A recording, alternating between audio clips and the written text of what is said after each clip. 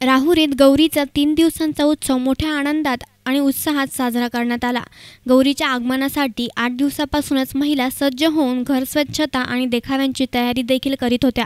त्यामुळे महिलांची एक वेगळीच लगबग इथे दिसून येत होती। या दिवशी गौरीच्या आगमनानं सासरी गेलेली आपली मुलगी माहेरी परत येणार म्हणून माहेरची माणसं आनंदात असतात। त्याचबरोबर या सणाची आई आणि मुलगी ह्या दोघीही अंतःकरणातून वाट पाहत असतात।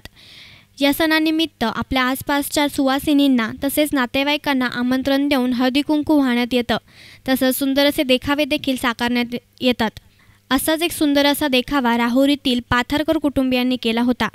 या देखाव्यामध्ये एक गाव कसं असतं याची रचनाही त्यांनी साकारली होती। या देखाव्यात गावातील वेस, नदी, मंदिर, शाळा, पार, शेतातील घरं, गावातील दुकानं, रस्ते, शेती या सगळ्यांचा समावेश करण्यात आला होता। या देखाव्याबद्दल अधिक माहिती दिली आहे पाथरकर कुटुंबियांनी। मी तुम्हाला थोडक्यात गौरीचं महत्त्व सांगते। तर ते महत्त्व असं आहे की गौरी ह्या गणपती ज्यावेळेस येतो चतुर्थीला, त्याच्यानंतर अष्टमीला गौरी बसतात म्हणजे त्या सासरहून माहेरी येत असतात। गौरी ह्या गणपतीच्या बहिणी आहेत, तर त्या एक माहेरपणाला माहेरी येत असतात। मग पहिल्या दिवशी त्यांना भाजी भाकरीचा नैवेद्य असतो। मग त्यानंतर सेकंड डेला म्हणजे दुसऱ्या दिवशी नवमीला आज त्यांना पूर्ण जेवण असतं, म्हणजे पुरणपोळी, 16 भाज्या, 5 चटण्या वगैरे सगळ्या टाईपचं जेवण असतं। फराळाचं वगैरे सगळं बनवलेलं असतं। त्यानंतर मग आज संध्याकाळी सगळ्या बायकांना वगैरे बोलवून हळदी कुंकवाचा कार्यक्रम केला जातो।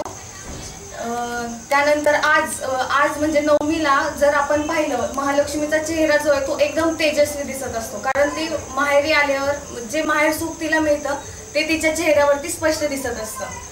आणि त्यानंतर उद्या म्हणजे दशमीला त्यांचं विसर्जन केलं जातं। मग विसर्जन म्हणजे ज्यावेळेस मुलगी सासरी जाते त्यावेळेस आई तिला मुरडीचा कानवला करून देते। मग उद्या तोच नैवेद्य आपण गौरीला दाखवत असतो। मग त्यावेळेस जर आपण चेहरा पाहिला गौरीचा तर ते असं थोडासा आपल्याला हिरमुसलेला दिसतो, कारण ते सासरी जाणार असतात त्यावेळेस। आमच्यासाठी गौरीचा सण म्हणजे खूप उत्साहाचा आणि आनंदाचा सण।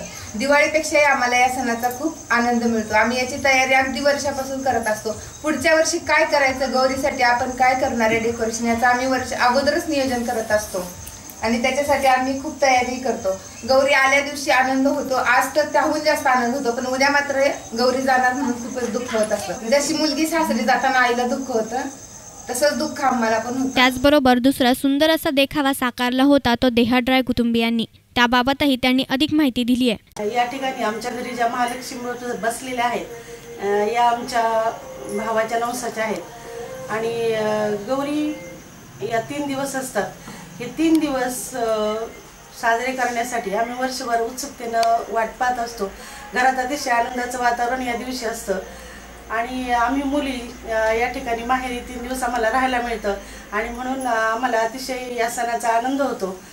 या ज्या गौरी आहेत या अतिशय उत्साहात आणि आनंदात आम्ही या ठिकाणी बसवतो। News reporter Datta Tarde, S9 media, Rahuri.